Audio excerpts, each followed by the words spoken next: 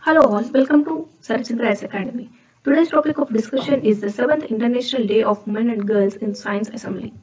In order to achieve full and equal access to and participation in science for women and girls and further achieve gender equality and empowerment of women and girls, the United Nations General Assembly declared February 11th as the International Day of Women and Girls in Science in the year 2015. The 7th International Day of Women and Girls in Science Assembly aims to recognize the role of women and girls in science, not only as beneficiaries but also as agents of change, including in the view of accelerating progress towards the achievement of Sustainable Development Goal 6, that is, clean water and sanitation. Theme for 2022 is Equity, Diversity and Inclusion. Water unites us.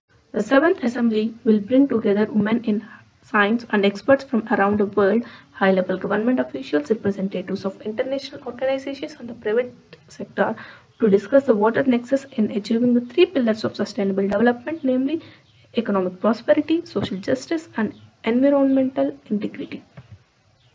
Rising demand, poor management and failure to conserve water resources compounded by climate change represent key challenges urgently requiring a new sustainable holistic approach to support aligning strategies on water. Thank you and keep watching Sarat Chandra IAS Academy.